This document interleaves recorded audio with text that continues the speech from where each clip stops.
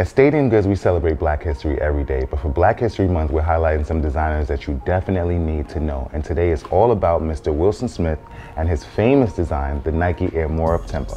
The legendary Wilson Smith designed the Nike Air More Uptempo for Scottie Pippen in 1996. This shoe was also worn by Scottie during the Bulls' 72 win season. Pippen and Charles Barkley wore these in the 1996 Olympics in Atlanta, Georgia. And the bold air that you see that runs throughout this entire upper was made to coincide with the full air unit that's in that midsole.